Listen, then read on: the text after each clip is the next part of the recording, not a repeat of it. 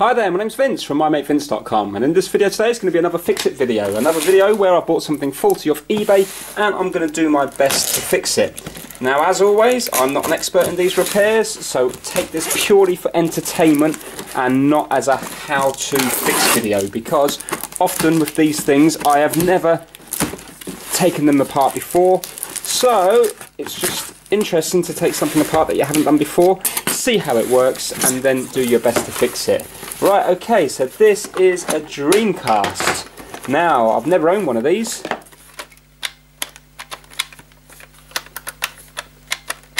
Should that lift up? Okay, got to look into that. So, yeah, I've never taken one of these apart before. From memory, I think the description said that it was a faulty disk drive. So that's the power cable there. Nice to have the controller, so I haven't got the unit that plugs in here. And this is the display cable. Okay, so it looks like it's RF. Right, I didn't know that. I thought it might be composite or something. So obviously the quality is not going to be fantastic on that. Right, okay, maybe there's other cables you can buy. Looks like you can connect it up to the, maybe it's got some sort of dial-in modem or something, because it says line there. So maybe it had the option to do online play. Right, let me show you what I paid for this. Okay, so this is it here. As you can see, Dreamcast Faulty, one controller, and it was £15 with £8 delivery. And he was accepting offers, so basically I put an offer in for £10.29 and he actually accepted it, £10.29. So I paid £10.29 plus £8 delivery, so £18.29. Interestingly enough, I've seen on this one here that he actually paid £13.75 for postage, which in my opinion was way too much. He must have sent it some kind of like, I don't know whether it's like special delivery or not, but there was no need to because it was such a cheap item. Unfortunately for him, he's not going to make any money off that.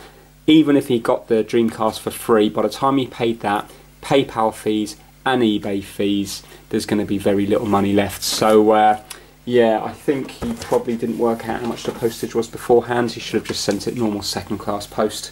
Right, okay, but anyway, that's not my problem. Now, there's very little information with it. There's no other pictures. It just says here, Dreamcast with controller, no VMU. Display and power cable, console is faulty, disc tray is broken and does not read discs.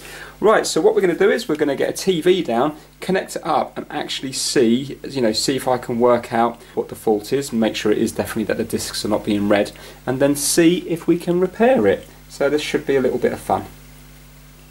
Right, okay, so I've plugged it all in. I've bought myself a cheap Dreamcast game because I never had a Dreamcast, so I haven't got any games, so I don't want to buy an expensive one, just purely because if I can't get it working I don't want to spend £10 on a game that I might like for example Sega Rally. So I've just bought this one.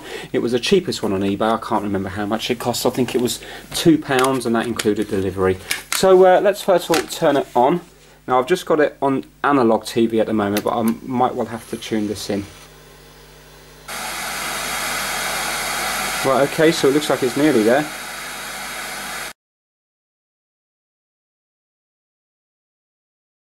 Okay, it's very noisy, really noisy, and the picture's not great. I would have thought that, I mean, maybe you can buy different cables, but I would have thought, because this came out in 1999, I would have thought it would have at least been AV, you know, the composite, red, white and yellow for picture and red and white for audio rather than RF, but perhaps there's loads of cables out there that you can buy for this. Right, okay, set date, let's just get rid of all this. Right, okay, it's certainly working, so let's pop a disc in and see what happens. Right, so this thing here looks like it's jammed. Let's see if I can prise this open. Hold on a minute, the whole thing's apart. Ah, right, okay.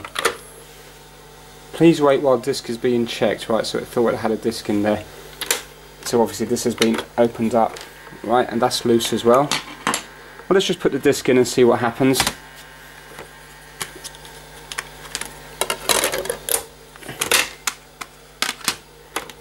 Please wait while disc is being checked.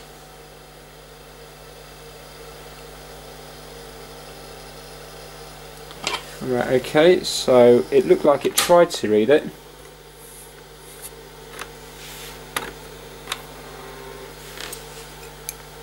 I think I heard a disk drive there.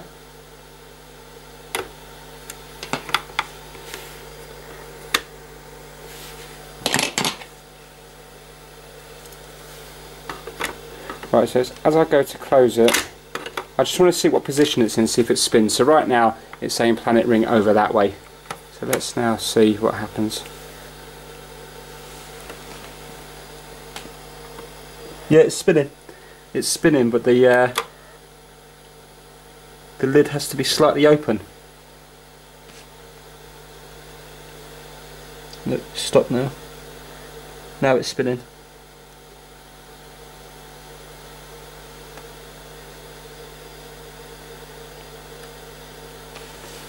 Right, okay, let's try to just lower it down using this. See, it's spinning at that level there.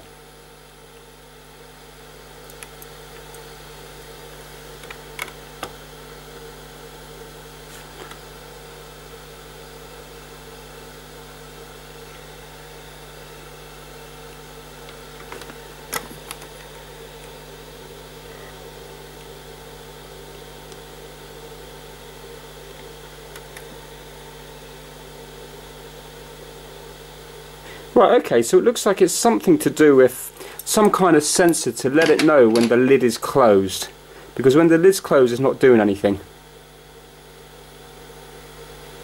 No, okay. Right, let's turn it off and then take it apart and see if we can find out what's wrong with it.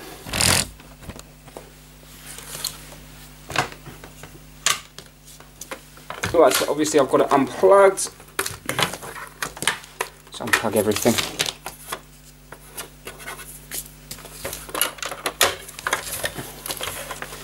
Right, so the screws are missing from here and here.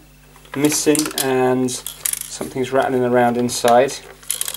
See, there's this, oh, that side thing comes off. So is it just 3 screws holding it all together? Oh, there's another screw there. So all the screws are missing, which is a bit annoying, but hopefully I might be able to get replacement. Oh, I found 1 screw there. That's useful.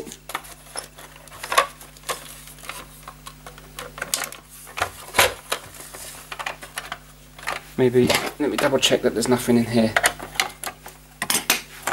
Might as well take that out as well.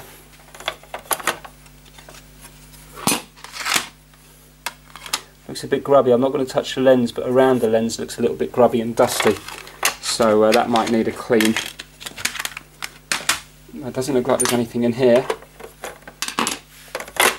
Looking forward to doing this one. Right. Okay, so we have got, that's just for a light, that's not a problem. We've got a spring here, but yet, is that spring working? Yeah, it is. But this thing here isn't working. And it looks like it's had some sort of glue put on it at some stage. So that says to me, and I don't know, but this mechanism here, there's no resistance there. Okay, also the hinge is broken as well. So I'm going to have to undo this side and find out what's happening. I'm not sure if you can get replacement parts for this. You know, I don't know how cheap they are. Right, okay, so this must have something to do with the door being closed. We've got something loose here. This is just a fan.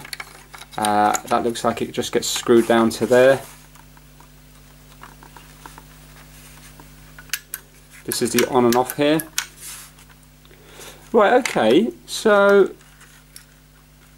I've got a couple of little tabs there. I presume those wires are supposed to go under.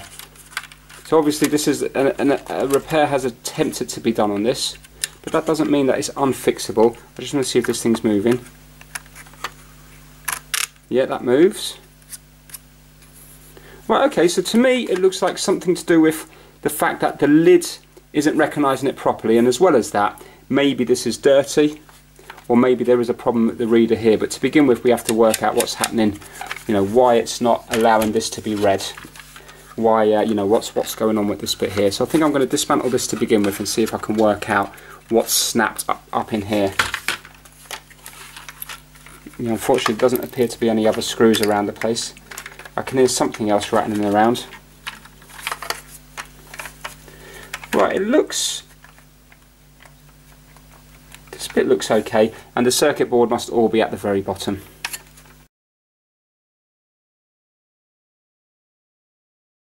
Right, okay, so a repair on the hinge has been attempted because there's a load of glue around here, and also this bit's missing, so there must have been a black plastic thing that was coming out here to go in to this hole here, which is now gone. Could that be the cause of the problem? There must have been some sort of spring or something on this mechanism here to make the lid come open, because at the moment the lid doesn't come open. So there must have been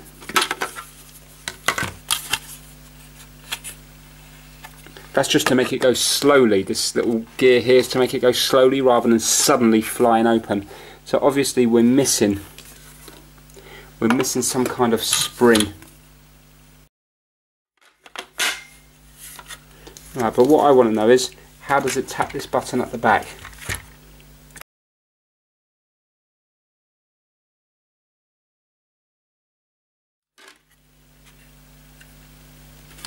Right, okay, so basically what happens is, when it's like here now, it's the same as the lid being open, and as the lid goes closed, it just comes along and it just taps that little bit back, and that's what allows a disc to start spinning. So this bit here just taps it back. So although this is broken, it should allow it to tap it back. So yeah, it's annoying that you have to, use gravity by turning it upside down, or a screwdriver to kind of prise it open. But still, when this is in place, it should still read a disc. So obviously, it's not reading the disc. So it's kind of, it's like it's got its levels mixed up. So what I'm going to do is, I'm going to start it up like this. I'm going to make sure I don't touch anything over here. Obviously, don't do this. Don't do this yourselves, meaning don't copy what you see in this video, because it will not be the safe way to do things. It's just that I want to see what happens when I want to see what happens basically with the disc when it's in this orientation here. So going into this now is 240 volts. So obviously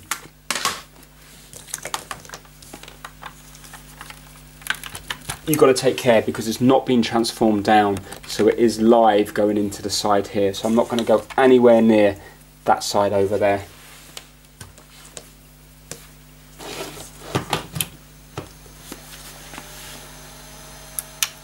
Right, so that's off, that's on,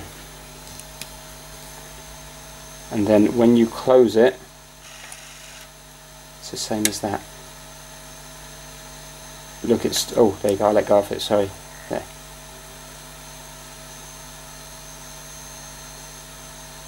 But it's stopping again, look.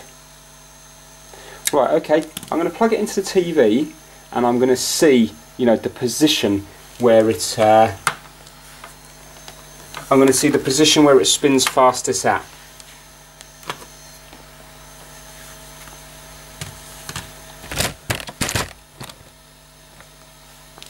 So what I'm going to do is I'm just going to start pressing it slowly and hopefully keep it still when I get to a certain position. Do you know what, I'm going to just do an auto tune on this, because I did save that last one and it didn't stick, so just in case it's going to pick it up on a better channel, just going to do an auto tune.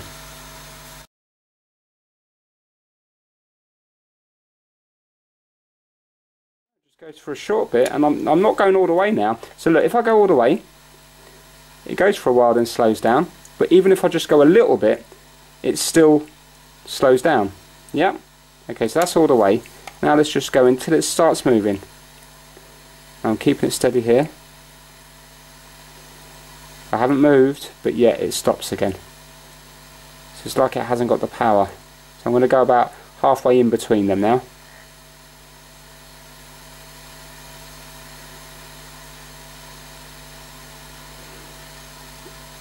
Right, okay, so I'll let the tuning finish, but there's no point in me messing with that, because to me it's not, it's got nothing to do with that switch. It's got nothing to do with that switch there.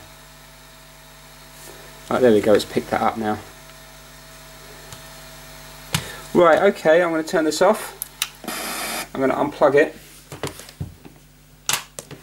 And I'm going to start, I think I'm going to start dismantling it to see if I can see anything. Actually, what I want to check is I just want to make sure that this thing is actually moving. So I'm going to put it all the way out. It's all the way out there. And I'm going to turn it on again. Just to see if the thing's moving.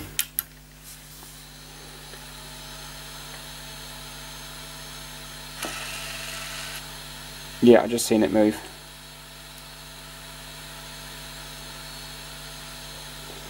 Right, okay. Now let's see it now.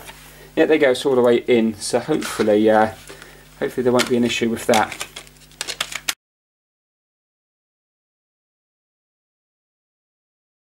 Maybe the fan was noisier than normal because it was loose.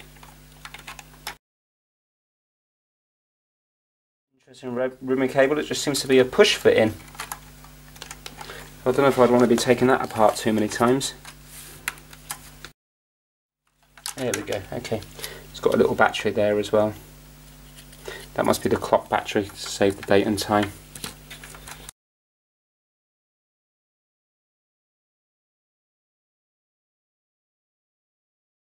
That ribbon cable looks a little bit dodgy on that side there. Also this thing looks like it's a little bit broken. Let's have a look now.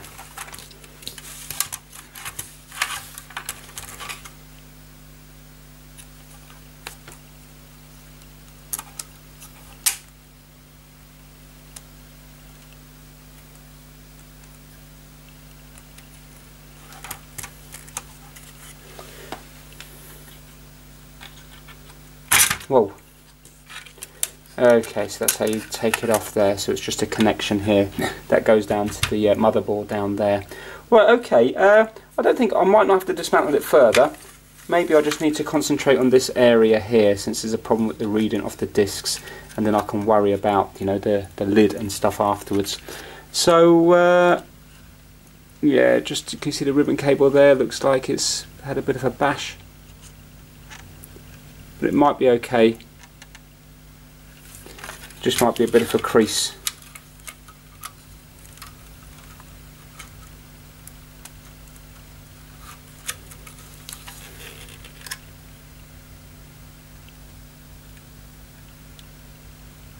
Yeah, it looks like a tear, but it's not. It is just a crease. Right, okay.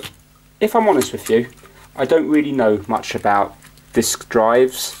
I know you can have a dirty lens there, which I might well clean up. In fact, why don't I clean that up right now by using a bit of 99.9% alcohol on it. Just give it a tiny little touch. But that wouldn't cause, or would it? Maybe it would cause. I'm thinking if it didn't read the disc, it could cause it, couldn't it? Because when you close the lid, it knows to start spinning the disc, but then if this doesn't pick up a disc because this is dirty, then maybe it will just stop spinning because it thinks the disc isn't in there. Okay, I'm definitely going to get a Q-tip and give that a clean. Right, so I'm just going to dip the Q-tip in here, then I'll zoom in and we'll see. We'll see what it's like. Okay, just going to give it a tiny...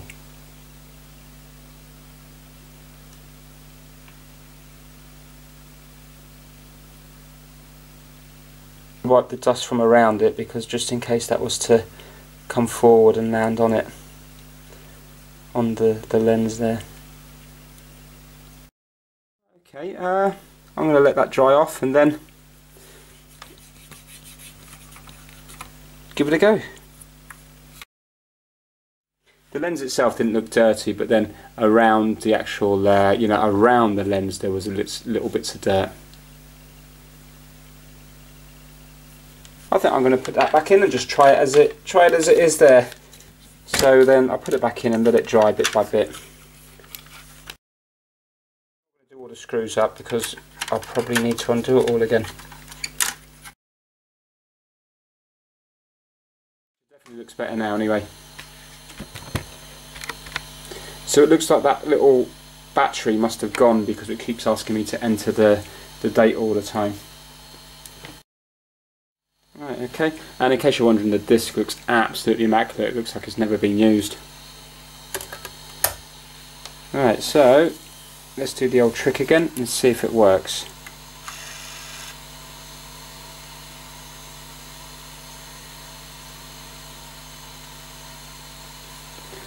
No.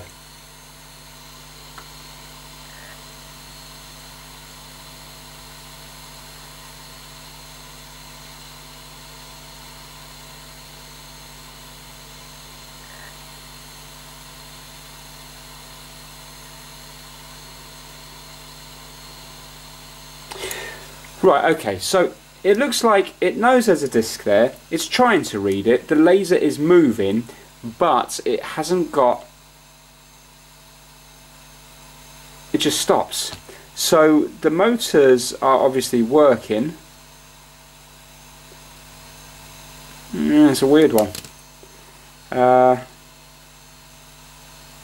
Right, okay, I'm going to look to Google for this one because there might be a really obvious answer that I'm missing, and in which case then, because right now, I'll be honest with you, I don't know how to fault find this one right now because it's you know, it's spinning. If it was a bad catch here, then I could understand because obviously the hinge is broken, isn't it? Hinge is broken here, but that's a separate fault completely. Yeah, so when you go all the way, it just goes so far and then stops. So it's like it hasn't got the power, to continue. So I'm gonna check on Google and then see if that throws up anything, and then I can go from there. Right, so I will be back very shortly. Right, okay, so I've been looking into this and I think I might know what the problem is. So basically what a few people have done is they've tweaked the potentiometer. So basically if you were to Google pot tweaking the Dreamcast laser, and basically pot means potentiometer, and what you have to do is you have to decrease the resistance of this to increase the power of the laser. So what you need to do is you need to turn it clockwise 1 degree at a time to decrease resistance, which will increase the obviously increase the power. And it says that decreasing it by more than 50% can burn the laser up. So basically what you have to do is, I've got everything unplugged at the moment, if you have a look at the bottom here,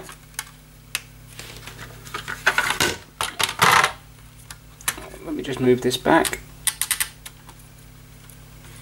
If you have a look at the bottom here, let me zoom right in to show you. It is basically this thing here. So what you have to do is you have to just turn this 1 degree at a time, so basically a tiny amount, and then it's supposed to increase the power to the laser. Weird thing is, most people say to do it clockwise, but then a few like things have been written about doing it anti-clockwise. So I think the idea is that you make a note of where you're starting. So for example, this is the starting position here. Now I don't know if this has already been tweaked, because remember, this is not my Dreamcast, I bought it second-hand off eBay, so maybe this has been done multiple times. And you make a mark from here to here, and then so you know where your starting is, so put a dot here and a dot on the back, and then you just start turning it. Now if it gets to the stage where you've kind of turned it too much and it's not done anything, there's supposed to be like a sweet spot, then you have to turn it back and then possibly go anti-clockwise, but you just keep turning it a degree at a time until you get it. There is already varnish on it, and looking at it there, if I look at it up top, it looks like the varnish, let me look closer, looks like it might have already been done.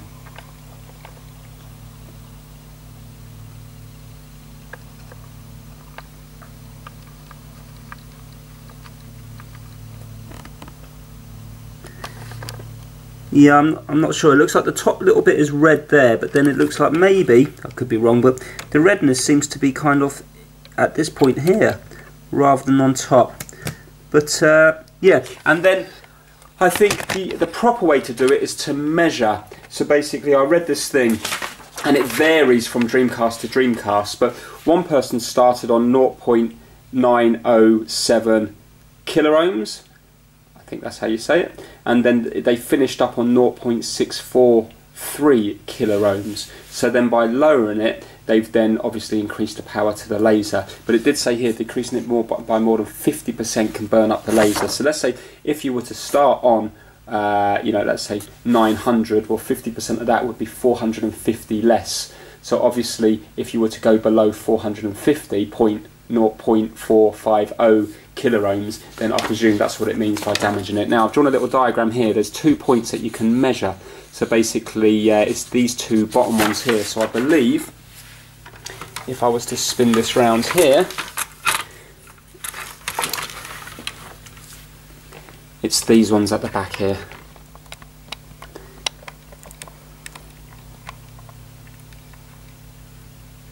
So can you see 3 little points here? Yeah, so it's these 3 ones here that you would have to test. So it's the bottom 2, I believe, that you'd have to test. Hold on a minute. Hold on a minute. The ribbon cable's ripped, look. I don't know whether that's me messing around with it or not, but look, there you go. There's a rip in the ribbon cable. Right, okay. I don't think it's probably not worth me messing around with that potentiometer. Let's actually see, because what I didn't see was, I knew that the laser was moving up and down, but I didn't actually look for any red light. Never ever ever look at these red lights. And also I must stress, don't touch anything on this side of the board. Right now it's turned off, but even still don't touch anything, because charge will remain in those capacitors. So this side here, you remember there's 240 volts going in here, which is easily enough to kill you. It's not worth dying over a Dreamcast. So I'm making sure that I'm not going near this side here, but don't do this. As I say, don't copy me. Really, you would need to cover this up or work on it completely dead. I don't know how long it would take to discharge these capacitors, but they're not going to discharge within a few minutes of turning the system off. So I'm taking care not to touch anything over this side apart from the on and off switch here. But that's why really you shouldn't work on something like this. It's much better to work on something with that's low voltage going into it. For example, like the Xbox One has an external power brick and then it's low voltage going in. So you know, it's much better to work on that. So what I'm going to do now is I'm actually going to not look at it, just from a distance, see if the actual laser lights up or not. Because if it doesn't, that could be why. So let's turn it on now. Because I know it definitely moves up because I've seen it, but I don't know if it's actually you know, doing anything. So what I'm going to do now is I'm going to pretend I've closed it. Let's see if it does anything. Whoops, hold on. No, look, it's moving up and down, but there's no red light, is there? And that's probably why the disc stopped spinning, because it's not recognising the disc, because it's not the laser's not got any power. I'm pretty sure that's the fault. As I say, I don't know much about disk drives, but that laser's not coming on. Well, I'm going to have to strip this down and have a look at that ribbon cable. I don't even know if you can buy spares for this or not. Yeah, that should be lighting up red, I'm almost sure of it.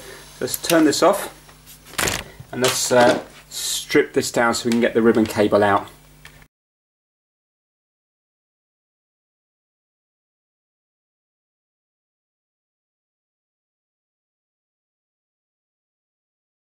Okay, let's unhook it from here. See what we've got going on. Actually, I don't need to, do I? I can just turn it upside down. Right, that's a nasty rip there. Nasty rip. Now, as I say, I'm not sure, that could have been done by me, but I don't think so. I wasn't really rough enough with it. And remember, this has been taken apart before. But I don't think that would happen normally. I think maybe what's happened here is it's been taken apart, possibly because the laser's not working, meaning that, you know, you have to increase the power to it. And then in trying to do that, maybe the previous person ripped the ribbon cable and then gave up on it completely. So even if I was to replace the ribbon cable, I might find that this still doesn't work. But I need to get it out anyway, don't I? And with this ribbon cable here, it looks like I could just push it in again. Yeah, it does, yeah. It's a horrible way to do it. There we go. I'm going to really struggle to get that back in. There we go, you see, big tear on it there. It looks like it's going, looks like there's a line right the way across. I don't think that's going to be repairable. It looks very weak. It looks like it's about to go there as well. First of all, I'm going to price up how much these are, see if you can get them.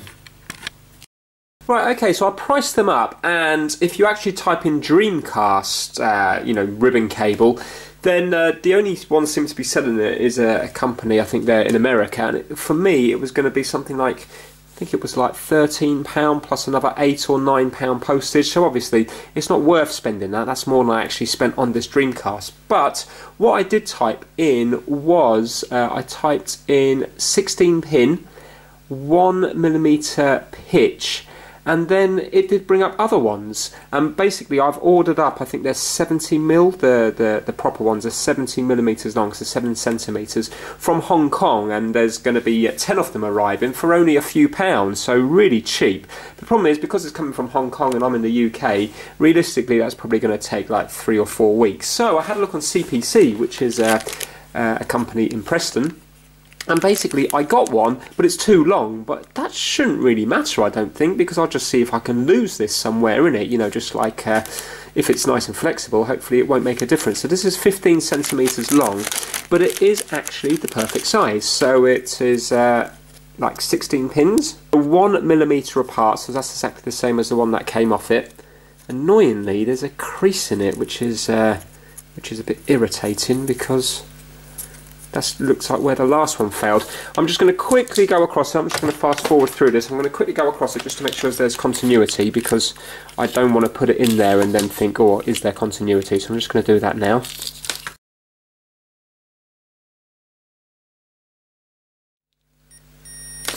Right, there's continuity. Good news is it was really cheap. I think it was £1.60 plus VAT, or £1.60 something plus VAT. They didn't have a huge amount of them left, but so it's coming in at under £2. That's the order number there. I'm not quite sure what that says at the beginning, but if you type in CPC 18217 and type in something like 16 pin flex, I'm sure you're going to be able to find it. Right, okay, so that's what I'm going to be doing now. I've got to try to put this back in and see if it works or not.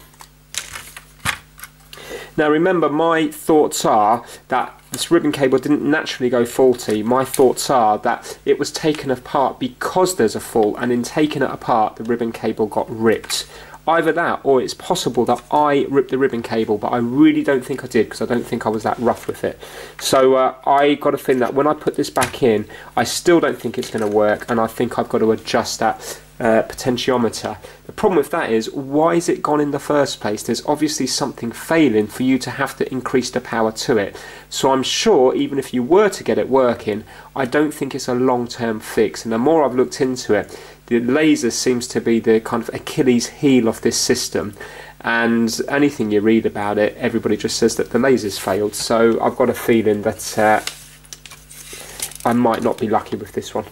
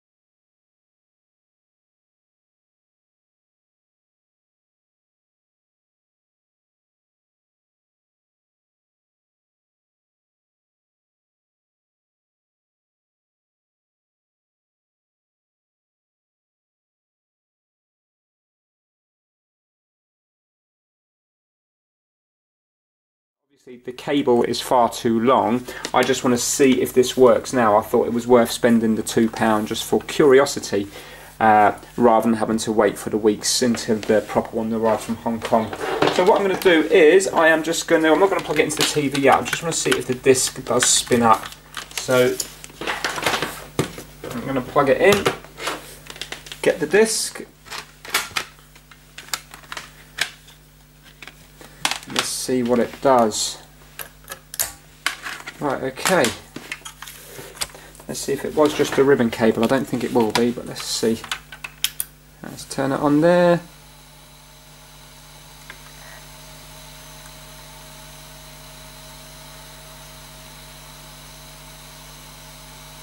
No, exactly the same as before. Right, I think we've got to tweak that pot, and let's see if that does anything. Right, okay, yeah, do you know what I'm thinking? I'm worried that I did read that, you know, that little potentiometer, that the flat bit should be at the top, and I remember earlier it was right the way around the side, so that's been tweaked like at a full 90 degrees. So I've got a feeling that what's happened is that this has been on its way out for ages, and then it's just been constantly tweaked and tweaked and tweaked, and I've got a feeling the laser is probably burnt out. So what we're going to do is we're going to try and get a reading on it, but the thing is it's kind of irrelevant because I don't know what this to me looks like it's been tampered already. Remember, the case has all been apart. I definitely read that the thing should be flat up the top. I mean, I don't know if that's accurate or not. I haven't got another Dreamcast to compare it to.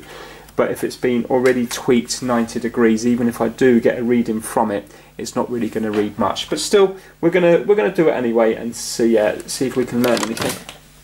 Right, first of all, I just want to make sure that the laser is definitely focusing up and down.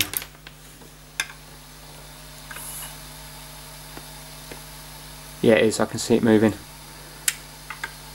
Right, if you watch, you can actually see it moving up and down. So that's good. There you go. Right. Weird thing is, there's no light, but I don't know if there should be a red light or not.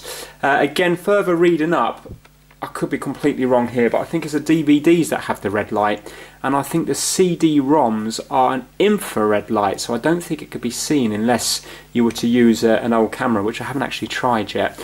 But on this one, it's not a CD-ROM, it's a GD-ROM. I think it's like something exclusive to Dreamcast, or maybe it was some other technology and Dreamcast took it up at the time. So I don't actually know if but I think it's supposed to be based on the CD-ROM technology, but listen, I really don't know. Right, okay, let's unplug it for the moment, just while I take it apart and get it set up.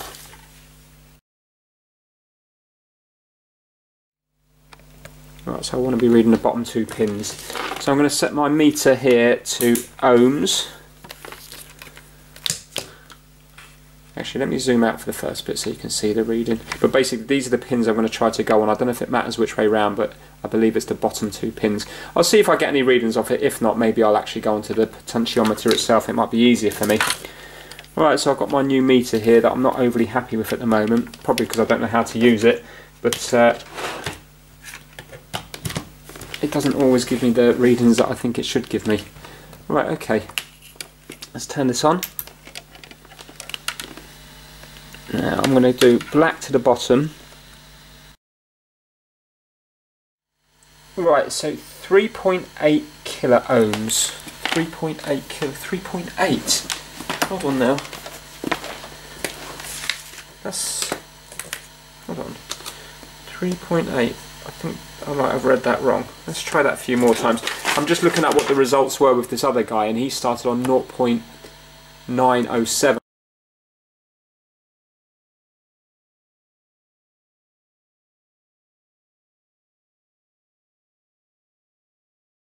Do you know what I'm going to do? I am going to just put it back to at the top where it should be, and I'm going to get a reading then and see what happens.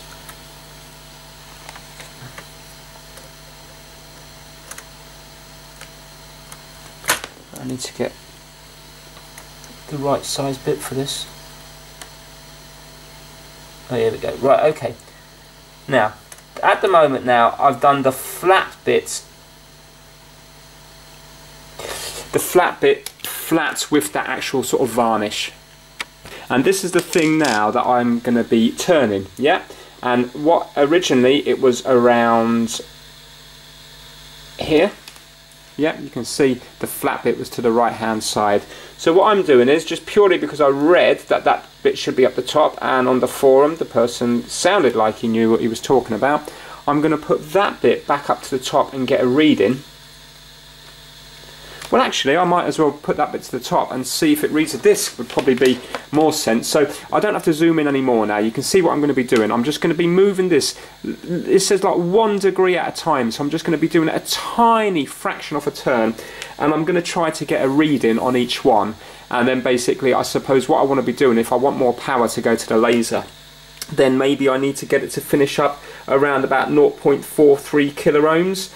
But that was somebody else's Dreamcast, and that might not be the case with this. Maybe it will work higher, maybe it will work lower, maybe it won't work at all because the laser's already been burnt out. So there you go, you can see now what I'm talking about. So let me zoom right the way out.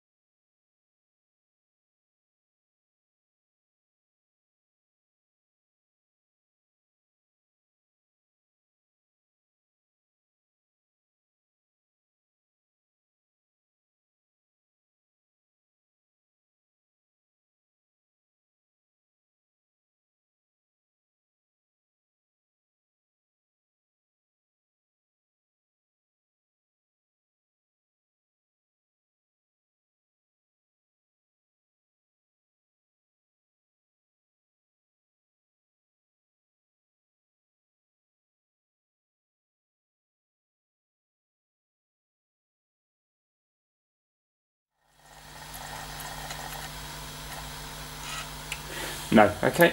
Right, I think I need to look into other things because if it's a burnt out laser, then I could be doing this all day long and it wouldn't make a blind bit of difference. Right, so I'm going to Google some more information. Right, this is interesting. Now, maybe you guys can see the red light every time I do this through the camera. No, I can't see it there. I should be able to see it through the viewfinder. But interestingly enough, when I use this digital camera, because if this is infrared, then some old cameras and stuff can pick it up. Steve from Tronics Fix taught me that. So if you have a look now, I'm pointing it at the laser there, and if you have a look now, I don't know whether you can see that coming on or not. Hold on. You can see it goes from blue to red. There. You can see it better now. Right, ready?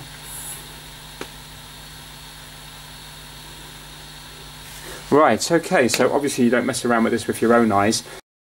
Right, although this sounds like a silly thing to do, I've looked online, and there's one forum where somebody's recommending this, and then a lot of the other posters have been saying, yes, thanks, it worked for me. So basically, it's a car product that's supposed to restore plastic. Now, I don't think it etches into it or anything like that. I think all it does is fills the scratches to make it look clean, and then I think it wears away again after so many weeks or months, and then it needs to be done again. So I believe if there's loads of scratches, if you were to zoom right up close to those scratches, let's say if they look like a V, so if you have like a plastic, well, pretend we have the lens here, if there was like a V out of it, then I believe that this fills up that V to make it, I don't know, to possibly allow the laser to go through it better. So I might as well give it a go, because I've kind of run out of other options now. So what I'm going to do is I'm just going to put a tiny little bit onto here,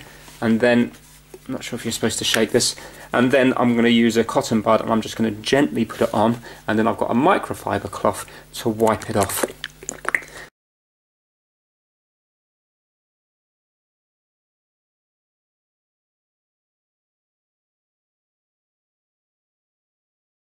Right, let's see if that's made any difference at all. Oh, interesting. That time I turned it on, I didn't have to do the date again, so it's maybe the battery's okay. Battery's okay, but the disk drive don't work.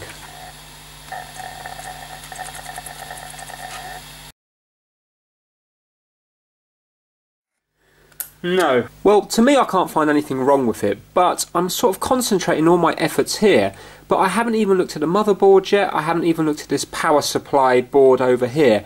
What happens if, for example, there's something over here which is not providing enough power to maybe the motor so it can't spin up to speed, or even the laser? Because, you know, a lot of people online are on about, you know, doing this, you know, the potentiometer, tweaking it. But you see, it doesn't work for everybody. So that might work for some people, but maybe there's something else. Maybe there's a faulty capacitor or something somewhere else which isn't allowing all the power through to where it needs to get. So no matter how much I tweak it, if the power's not getting into it to begin with, then it's not going to output on here. So that's what I'm going to work on now. I'm just going to basically just dismantle it. Now, to get the power off this side here, I've unplugged it all. I'm just going to keep turning it on and off, I don't know, maybe 10 times or something like that. Once I take this board out, maybe I might try to short out a couple of the capacitors, because there's still going to be voltage remaining in here. And obviously I don't want to get a shock off that, even though it's been disconnected now. That's just the RF cable, this one here. But even though it's disconnected here, there still will be charge in those capacitors. So I'm just going to do this in the hope that it will discharge most of it. Then I'm going to dismantle it and see, you know, see if I can see anything obvious. If I can find anything obvious, then of course I will film it and let you guys know what I see, if I see anything at all.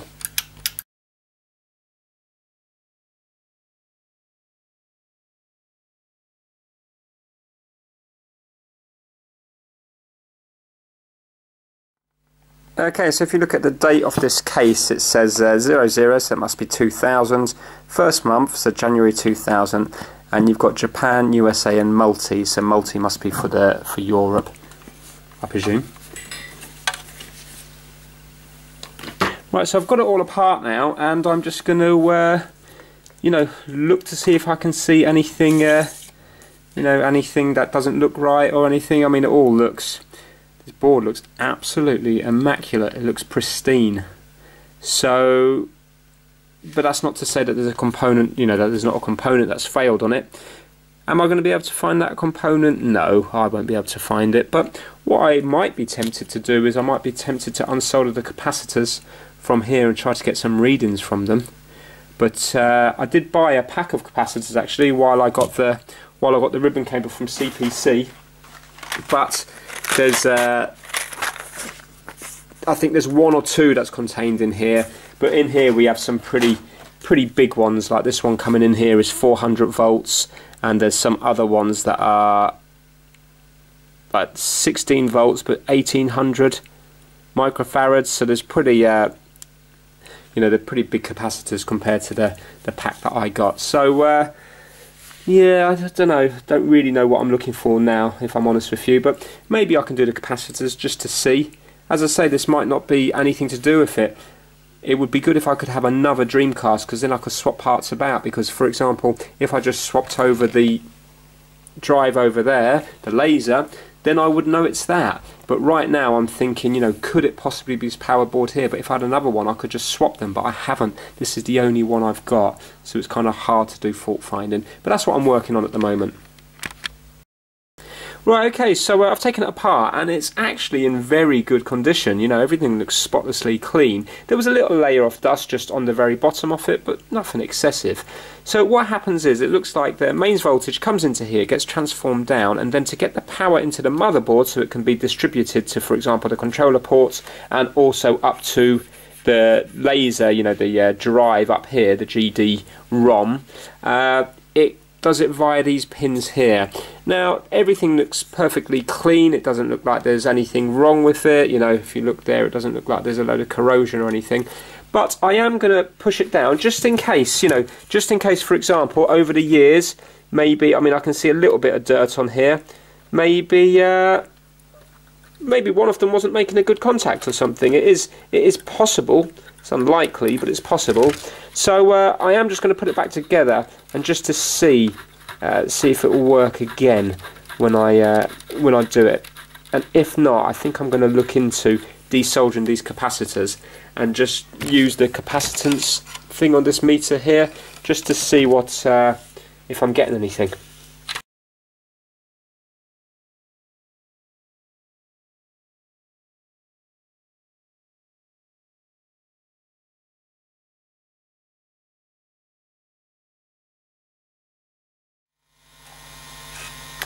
No, it's doing exactly the same as it was before. See, when you push the board forward, you can see the pins moving there, so it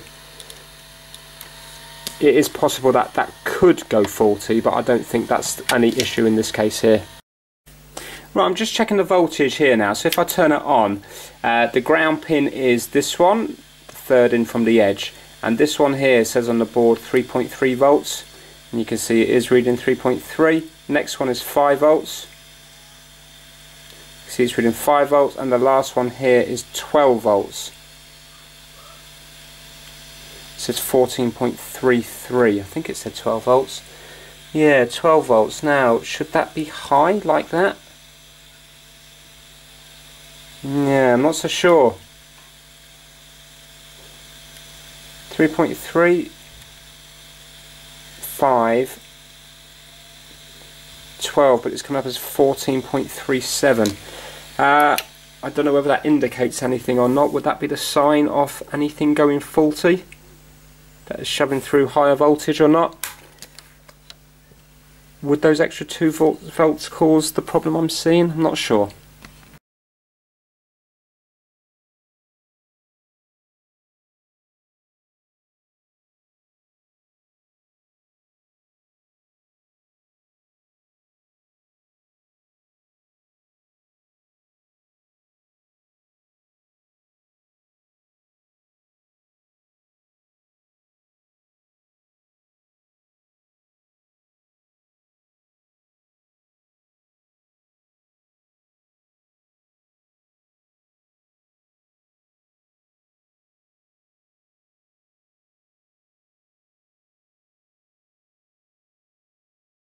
Right, okay, so I've checked every single capacitor on this board here, and to my knowledge they're all okay. You know, I've done it with this one here and it's all saying that they're good.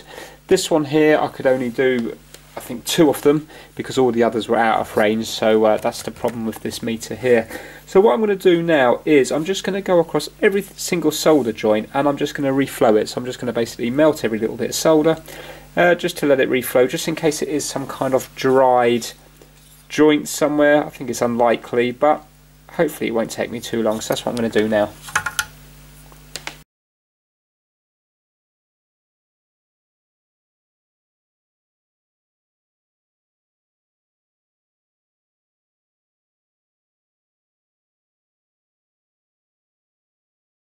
Well, okay, so I've reflowed everything on that board. Well, not everything. I didn't reflow all these tiny little resistors and capacitors because I was worried about damaging them. My iron's a little bit big, the tip on it for these ones here, so I just reflowed all the sort of, you know, the bigger components, and I've just cleaned it up now. So what I'm going to do is put it all back together.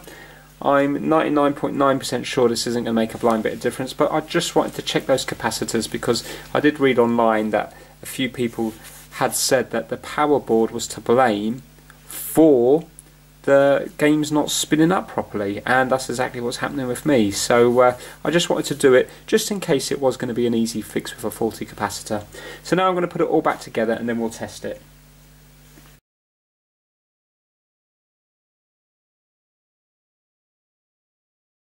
Okay, so it still powers up.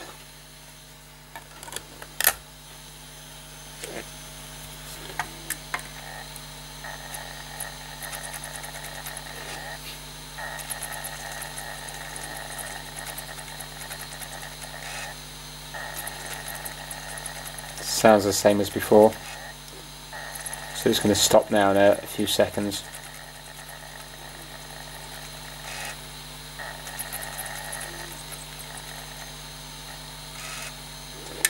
Yeah, exactly the same as before. Right, I'm not really sure where to go from here.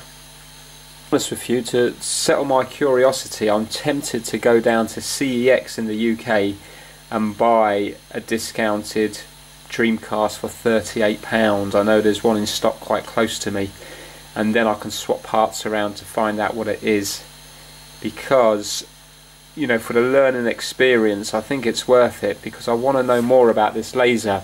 Showing up as infrared through the camera, can even see the red light on it, but yet it isn't reading the discs, and I'd like to know, for example, is it the laser part here, is it the board down here, could it be related to something to do with the power board, could it be the motherboard, and by swapping parts around I can then pinpoint it down to one particular thing. If, for example, it was the power board, I can see that you can buy them on eBay for $9.99, so that would be worth replacing. Unfortunately, the lasers are really expensive, probably because, you know, they're quite rare, and there's a lot of people out there that would like to fix their Dreamcast, and I think the lasers are up on like £35, £40, £35, £40, that's even from Hong Kong. So it's very expensive when you think that you can get a whole Dreamcast for £38. The difference is you can buy one for £38 and it might not last very long, because, you know, the laser might already be on its way out, and if you buy a new laser, obviously it's brand new and it's probably going to last the next so many years with no problems. The good thing about CEX is they do actually give a 2-year guarantee with their stuff, so in theory it means you're going to have a working Dreamcast for 2 years for £38, so it's not bad. So I am very tempted to do that, just so I can actually see what the fault is, because again, I've spent a long time on this and it's still well, it's a little bit better than it was. It's spinning a bit more now, but that's only because I've changed that, I've tweaked the potentiometer just back to where it was originally. So I think that's what I might do on this one. I think I might go and get one, and then at least then I'll have peace of mind about what the actual problem is. Right, okay, so I did go out and I bought myself another Dreamcast. £38 is not bad considering it comes with a 2-year guarantee. I got a discounted one, but in the shop, I haven't looked at the shop, but in the shop it seemed to be okay. I mean, it's dirty, but colour-wise it's alright. This works, very slow. I'm not sure if it should be that slow or not, but not such a big deal. And yeah, I'm hoping that it does work. If it doesn't work, it's not a problem. I'll take it back and I will get a refund. So if the laser was to go on this, and it sounds like a lot of them do have the faulty lasers, seems to be a very common fault, whether it's a laser that's causing it or whether it's something else that's causing the laser not to work, but loads of them have this issue, then, you know, to have it for 2 years for £38 is not too bad, because obviously if the laser goes faulty, then you can just take it back. So for this video, what I'm going to be doing is just to begin with making sure this works, and then I'm going to be swapping bits over, because for me it's well worth the £38 just to find out what the fault is.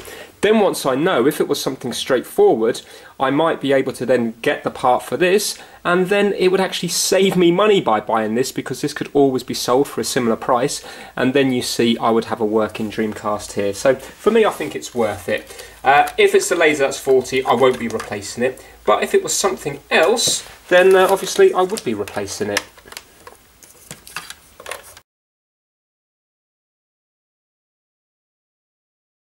Right, well obviously that is working, so what I'm going to do now is start swapping things over. I think to begin with I will be just swapping the drives over and see if that makes a difference, because it's so easy to do. All I'm going to do is lift this whole one off, because it's got just one connection down here.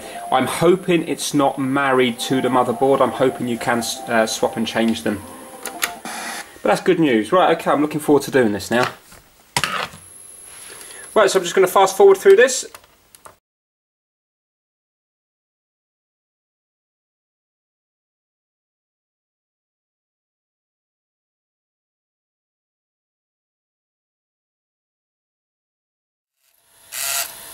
Oh, here we go, it is working, look. I just had to go to play, I thought it would start automatically, so I've never owned a Dreamcast. Right, okay, so it is the laser. Right, so what I'm going to do is I'm now going to put the faulty one on the good Dreamcast just to see what happens then.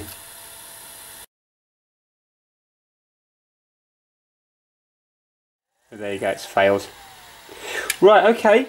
So I'm going to break it down even further and then find out. Maybe I'll keep the circuit board from this one and put the laser onto the faulty circuit board and then, you know, see what happens then. See if we can pinpoint it just to the laser, because it'd be useful to know for future reference in case these prices ever come down, or in case I ever get a Dreamcast that, you know, for spares, in which case then I can just use the bits I've already done the fault finding on here.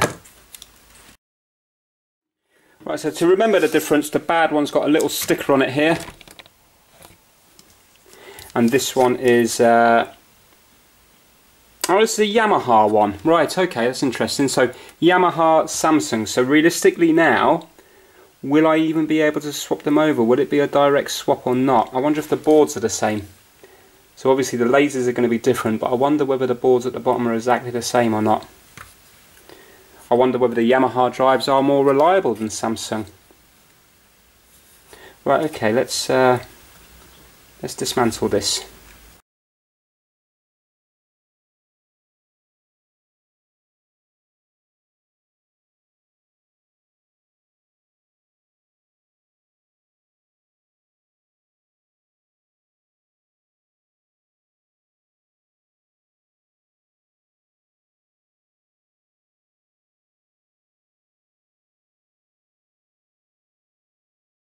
Right, okay, one thing I forgot to do, which is a bit silly, I didn't actually compare that board with this board here. But they both say 3.3 volts on them up the front, so I'm hoping it's not going to do any damage, you know, because I don't mind if it doesn't work. It's just that I don't want to actually obviously do damage to this drive here. But if they both say 3.3 volts, I'm thinking I'm going to be okay.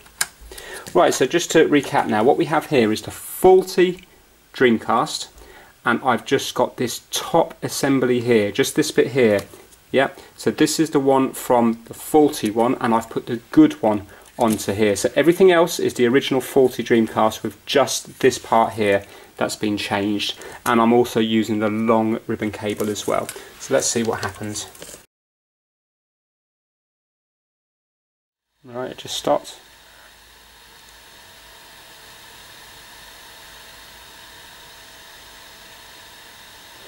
Okay, so it's not liking that. I wonder, could it be the ribbon cable? Or could it be the board down the bottom? Or maybe it's an incompatibility thing between the different laser and the different board. What I'm going to do is I'm going to try this one here. So we've got the faulty laser with the good board and the good ribbon cable, and we'll see what happens here.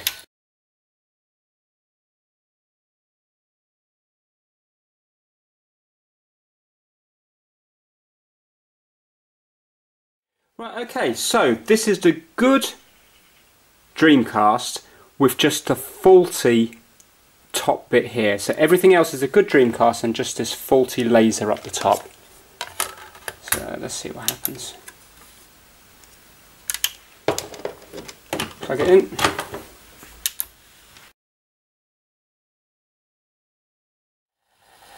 Right, so it doesn't look like that's working. No, it's not. So I wonder if you have to marry up the laser with the bottom bit, or is there something else? Right, I've just had a thought. Let's pretend now that it was the actual board of the Samsung drive that was faulty and not the laser. So this is what we think is the bad laser here on the good board. Remember, it didn't work, but could that be because I've been mucking about with the calibration on this one, so it might be out? So what I'm going to do now is I'm going to just muck around with tweaking the potentiometer off the bad laser while it's on the good board, just to see if it starts to work. Because then you see, that would definitely prove it then, wouldn't it? Because at the moment the good laser is not working on this board here, and I don't know on the Samsung board. So the Yamaha laser is not working on the Samsung board, and I don't know if that's to do with incompatibility or whether this board is faulty. Obviously the Yamaha works on the Yamaha board, and this laser, the faulty laser, the Samsung laser, doesn't work on the Yamaha board, but that could be because I was tweaking this, so it's not at like the factory standard. So that's what I'm going to do now, is I'm going to just start tweaking this one, because I don't want to tweak this one because this is the good one. I'm going to tweak the bad one on the good board just to see if we get anything. So that's what I'm going to be working on. Now, in case you're interested, the boards do look very similar. So this is a Yamaha one at the bottom, and this is the Samsung one up the top. And yeah, if you have a look, I mean, I haven't taken down the numbers of every single chip on there. They certainly are, you know, very similar.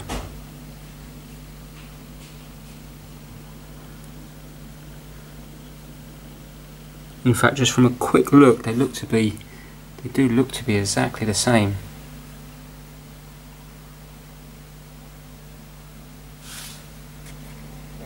Let's have a look at these capacitors here. C1354120, 54120, L104, L104. So they do seem to be. Yeah, they do seem to be the same. This is different, but I presume they do the same job.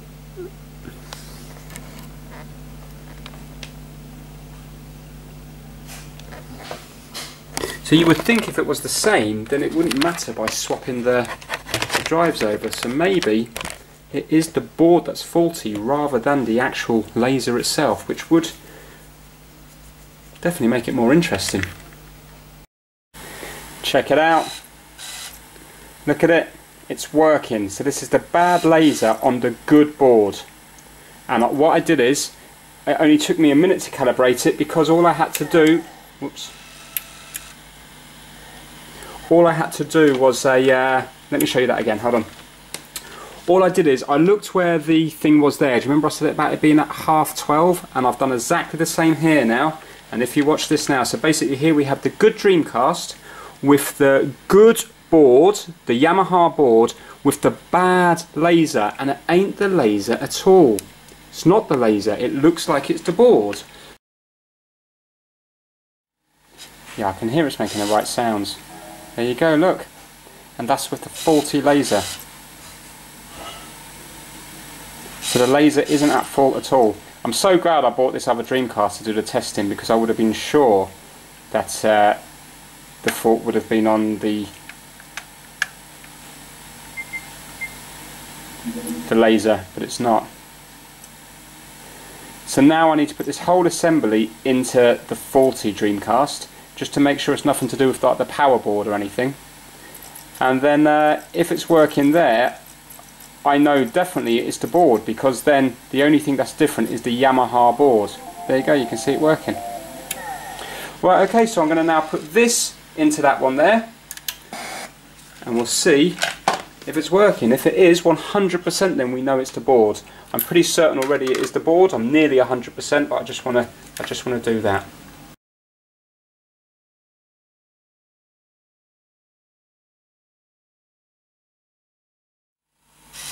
There we go. So 100% it's the board that drives the laser that's faulty, and not the laser.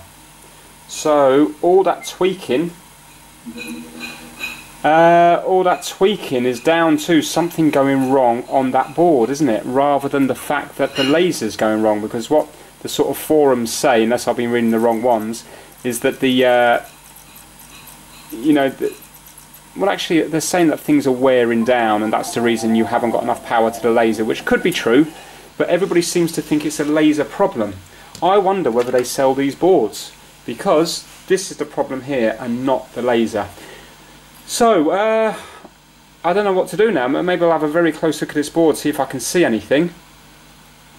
But really, I suppose it could be the capacitors, couldn't it? Are these capacitors here? Yeah.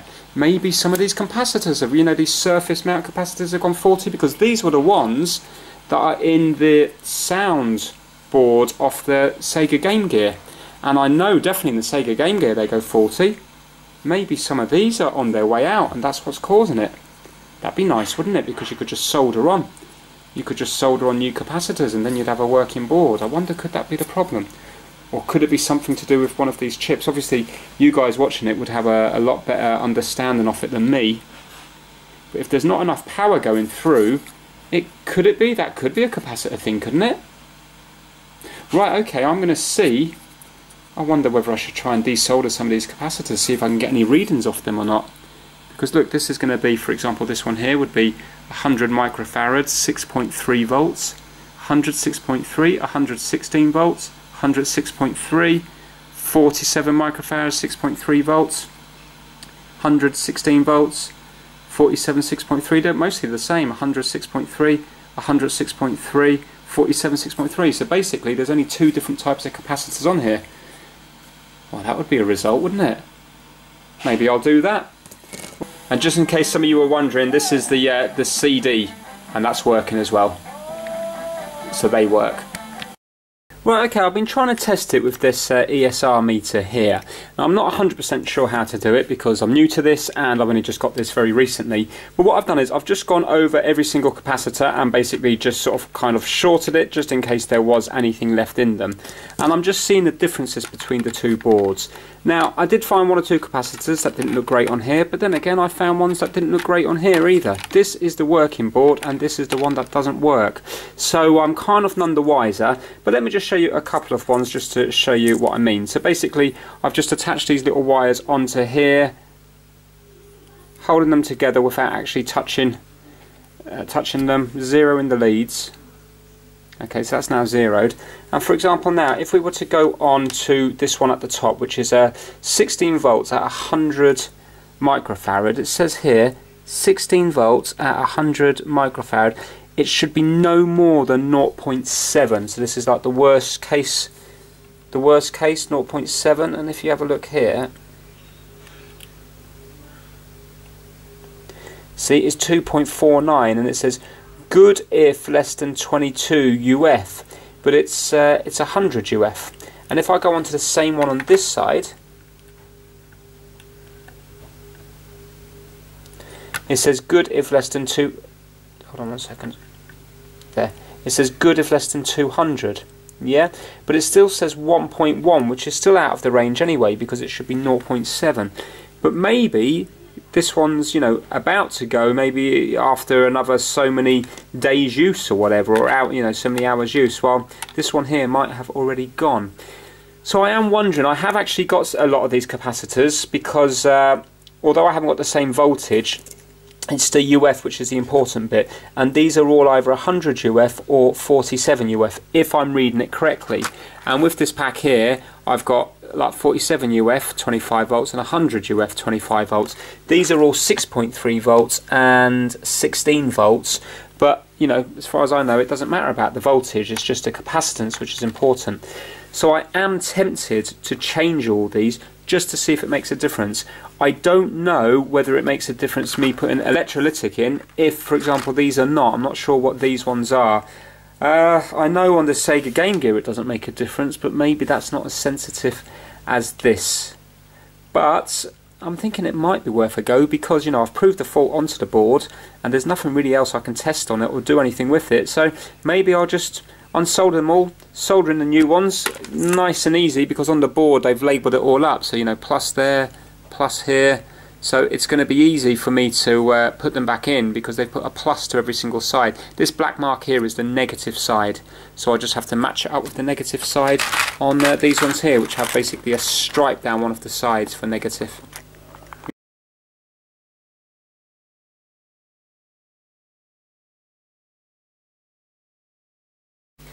Right, okay, I unsoldered all the capacitors and put new ones on. I tried to read them, but they're all coming up with, for example, a 3.3, and it should be 16 volts, 100 microfarads, it should be 0.7. And do you know what I think it is? I think it's because this thing here is for measuring electrolytic capacitors, and I haven't googled it, but these don't look like electrolytic capacitors. I mean, I could be wrong. Obviously I do not know. They don't look like these ones here. So maybe that's the reason, because it's not going to happen where every single one of them are faulty. Anyway, so what I've done is I've just changed all of them over. It was a nice easy job to do. You can see that I've kind of bent them all out of place so that they're not touching anything else, because obviously I don't want them touching other components around the place. Yeah, so there you go, you can see them all there.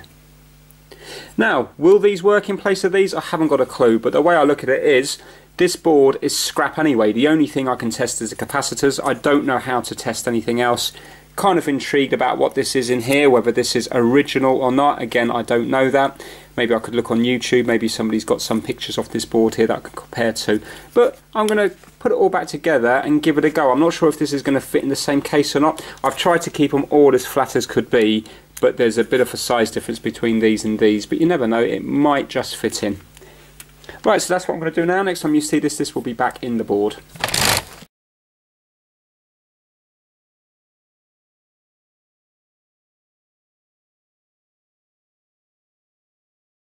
Okay, so here we go. Now remember, this is completely now the old faulty Dreamcast, because you know, this is the one from the Yamaha one, this is the Yamaha board, and this is the Yamaha drive.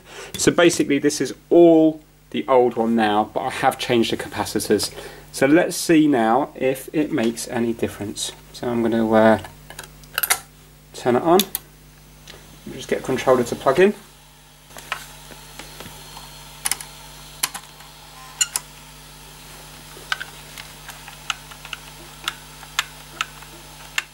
Right, okay, moment of truth. Let's see what happens.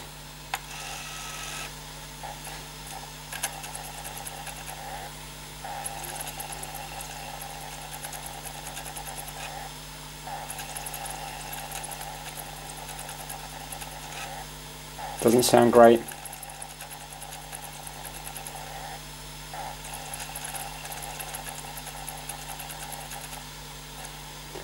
No. Oh, what a shame. I wonder, do I have to put more power to it now that I've changed the capacitors? I wonder whether I need to put a little bit more power to the laser. Let's try it, because it seemed a little bit weak.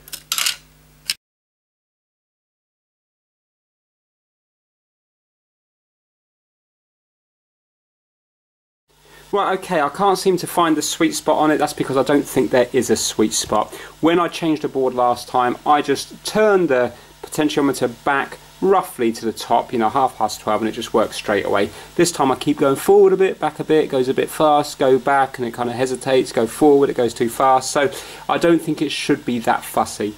There's obviously, it's not the capacitors on the board. It was worth a try. I'm going to take it apart one more time just to have a look at the board, see if I can get any other readings from it and compare it to this one over here.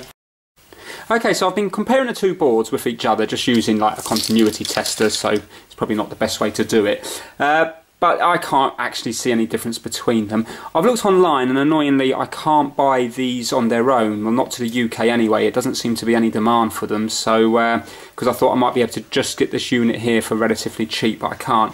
What I have done is I've just been looking at the different chips online, and this one here, this chip here, this BA5986FM, looks like it's the one that controls the speed of the motor.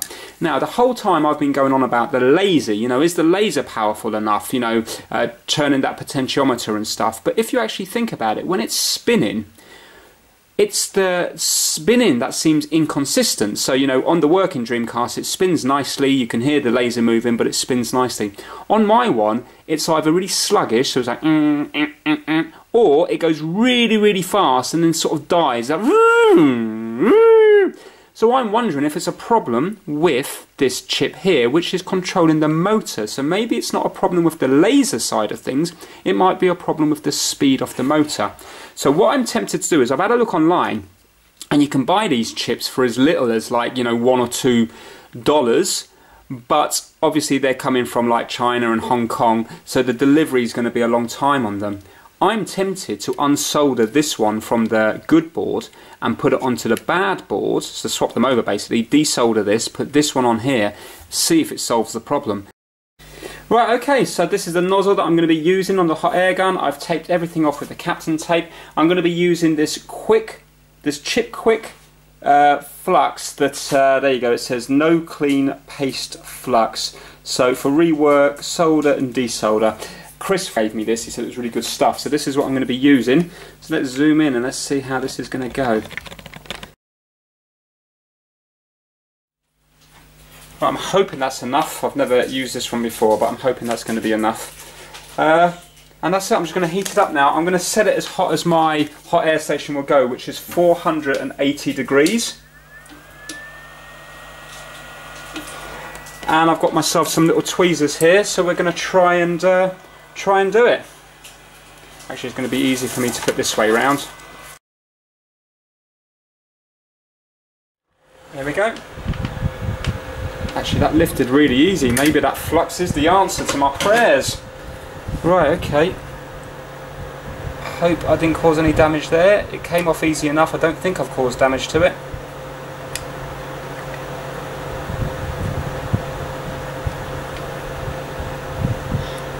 Yeah, that board looks pretty good. If the next one comes off as easy as that, I'd be well happy. Right, and that's the chip that's come off it. So what I'm going to do now is get the good board, and I hope now on the good one it will come off as easy. And then yeah, we'll swap them over and see what's what. Right, so I've got the next one all taped up. Hopefully this will come off as easy.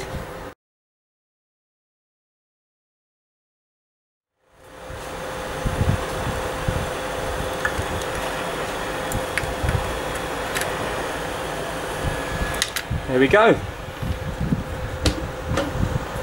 Excellent. My tweezer skills need quite a bit of work, but yeah, I think I might have left a leg behind on that one. Hold on. No, maybe not. No, that appears to be okay. So now what I have to do is put the good chip onto the bad board and see if it makes a difference. Now again, I'm just going to use a little bit of flux. So let's move this over. We're on this one now.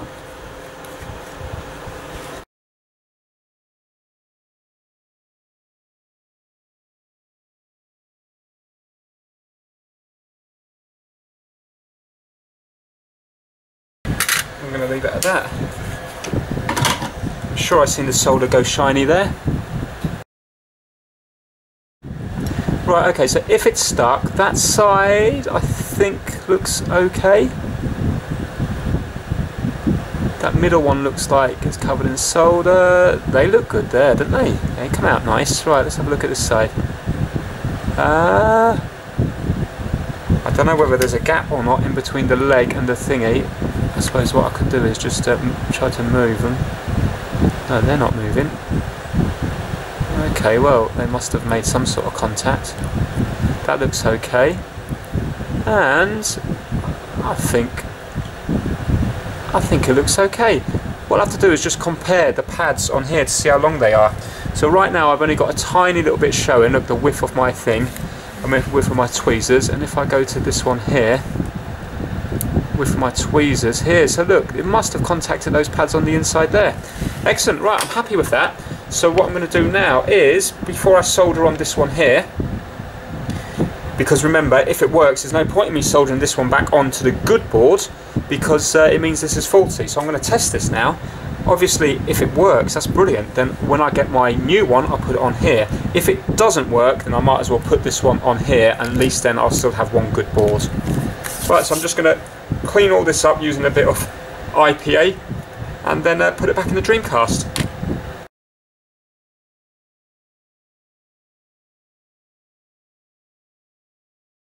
Right, okay, so I've got it back in here now. I've still got all the other one dismantled because obviously I'm not sure what I'm doing with this chip yet, whether I need to put it back on or not. So here we go. Right, good news is it hasn't blown up and it looks like it's booting to the same menu. Right, that's good. This time, let's see what it does this time. Right, okay, please work, come on now. Oh, that sounds much better.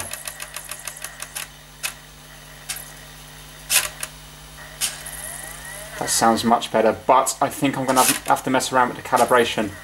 But that sounds strong.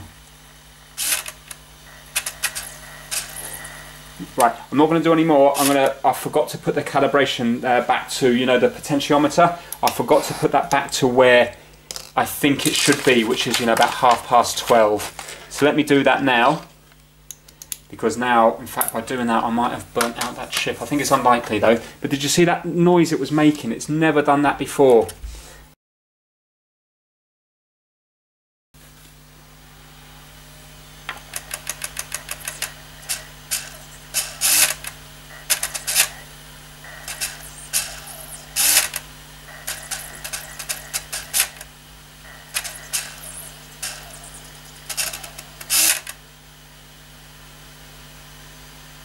No, it's acting completely different than it did before.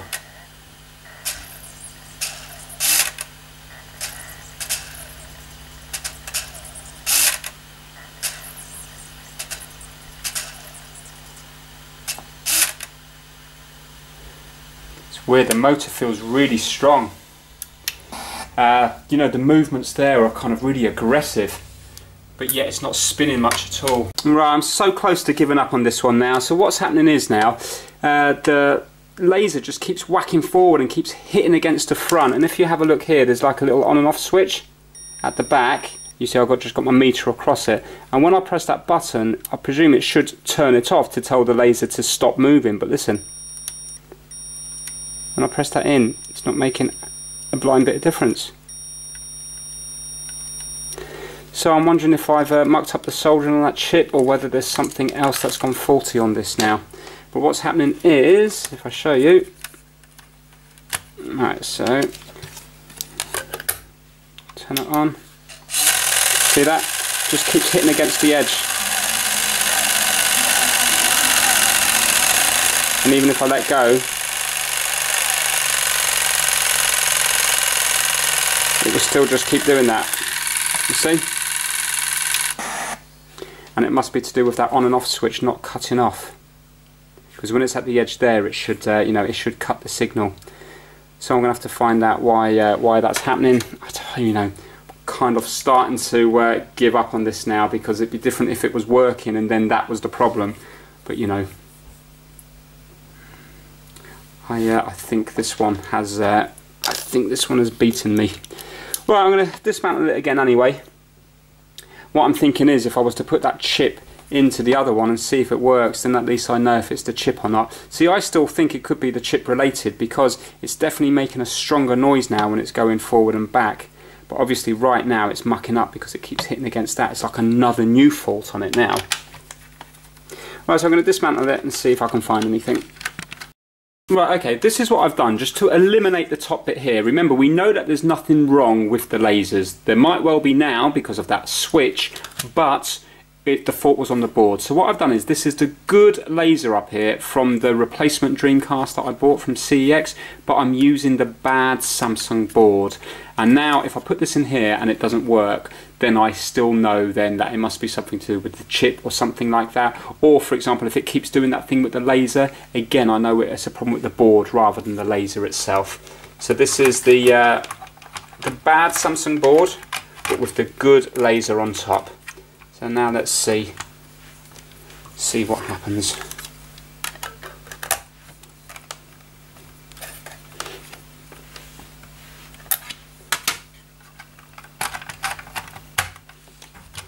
So I am going to screw that down because it looks a bit crooked.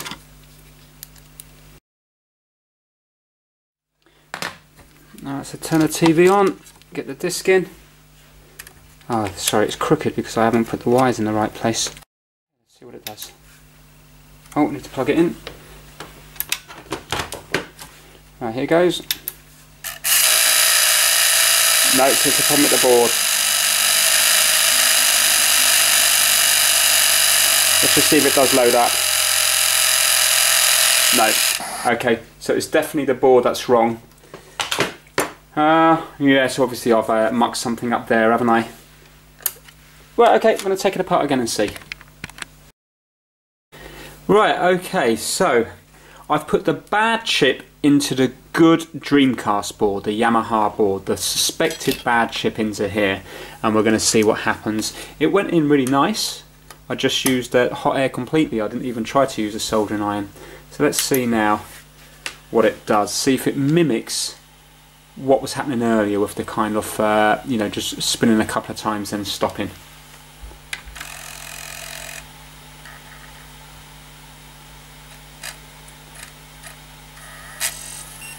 No, it's working. Right, well, I'm pleased I've got a working Dreamcast. I'm very pleased because I was really worried there.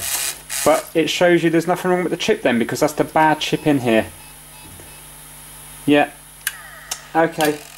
Yeah, and it's gone back to normal. Let me just plug a controller in just to make sure we are going to actually get the gain. So, obviously it was nothing to do with that chip. Again, I'm pleased that I did that because I really thought it was the chip, and if I didn't do it, it would have always been on my mind that I kind of gave up too early. But as it stands, I'm kind of back to the beginning now. So I've changed the capacitors, I've changed the chip over, and it's neither of those things, so I'm still at a loss. I mean, 100% is the board that's faulty. but obviously it's something else on that board. So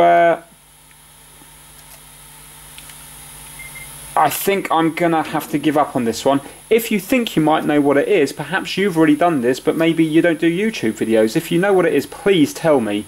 I mean, it would be helpful if, for example, you could give me, you know, like, if you think that it's a certain capacitor or a resistor on the board, if you can tell us, you know, what it is. So basically, yeah, you can see that that's working there fine. Right, okay, so for example, let me get this this board back out. What have I done with it? Here it is. I reflowed it as well. I put heat on this as well just to melt it again. So I will try it one more time. If, for example, you know for a fact that it's, you know, C505 that's causing the issue, or, you know, this chip down here that's causing this issue, please tell me, because I can always do an update video on this. Although you're watching this video now, I really have spent a couple of days trying to fix this, which is absolute madness for the price of them. But you know, I really wanted to get it working. When you put more and more time into something, just like those Mega Drive cards, you know, it was not worth spending all that time on, apart from the fact that you get so involved in it, you're desperate to fix it. And I've kind of got that way with this one as well. So 100% I know the fault is on this board.